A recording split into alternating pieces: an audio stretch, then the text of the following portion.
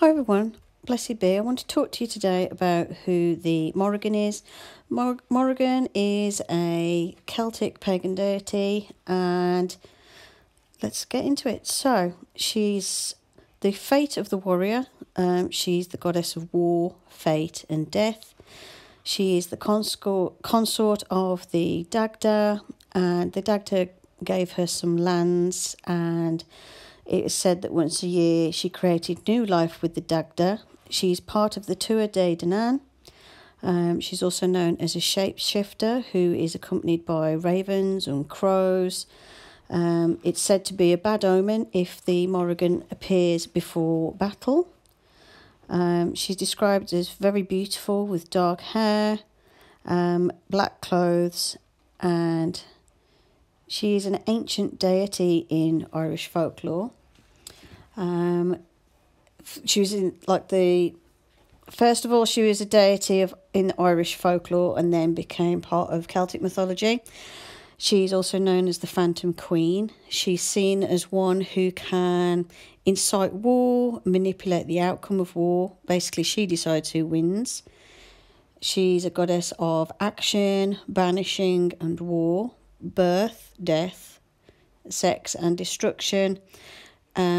Seen as possibly the protector of Ireland.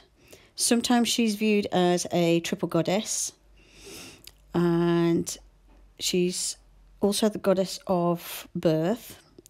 The shapes that she can shift into are a hag, a beauty, a crow, a raven, a cow, like a heifer cow, and a deer. She's associated with Aries, Pluto, Mabon, Samhain, New Year's Day, and crystals associated with her are red agate and obsidian.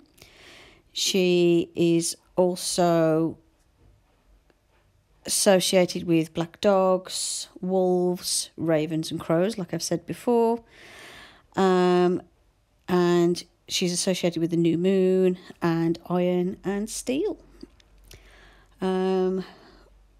So yeah, that's everything I have found out about the Morrigans so far. She's also seen as a goddess who basically chooses you, and she has to deem you worthy. If you're not deemed worthy, she will not be interested in you. And seen as a deity where you have to work for her sort of appreciation of you. She's not a deity to take lightly. So yeah, hope you found this useful. Blessed be. Bye for now. Also, by the way, do you like my drawing of her?